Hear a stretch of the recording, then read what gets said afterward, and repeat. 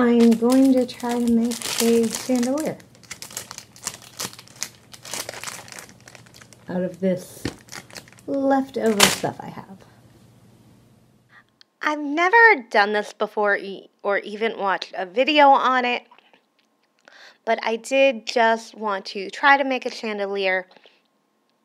The other wire was too thin, so I did use the thicker wire I had, which means it's going to be gold and silver, which is not the best, but I always use what I have on hand, and because I like to recycle items rather than buying new.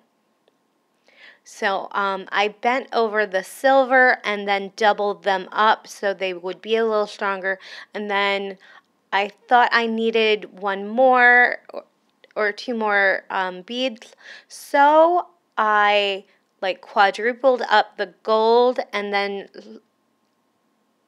put that around it as well and put all the individual beads on top of it.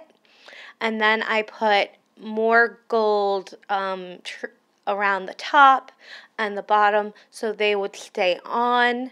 And then I used my glue gun, of course, to add a couple extra beads, but I didn't like the other beads, and I tried to add a little more crystals, but the crystals are a little too big, so I'm going to switch out the bead for another one of the blue beads because I think that would look a lot better.